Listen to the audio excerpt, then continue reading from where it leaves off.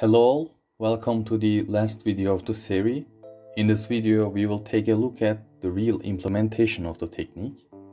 Then we will investigate the algorithm, difficulties and possible solutions. The technique's algorithm is given below.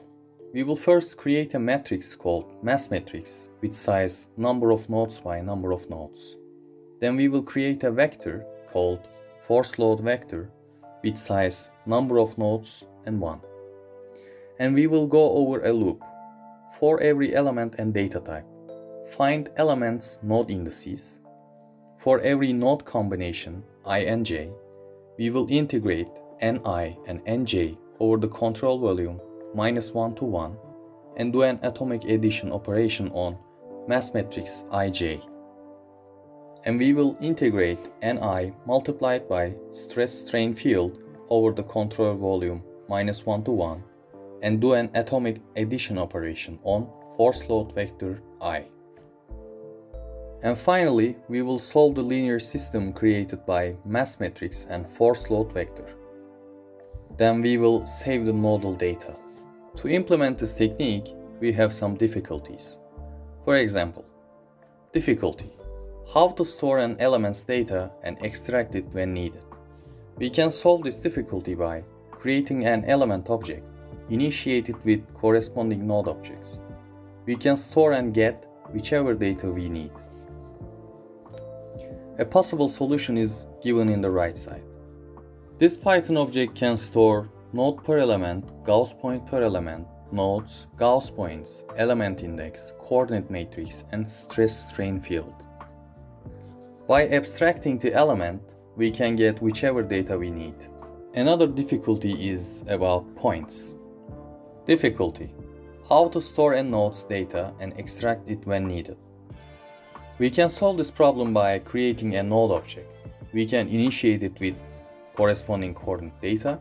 Then we can store and get whichever data we need.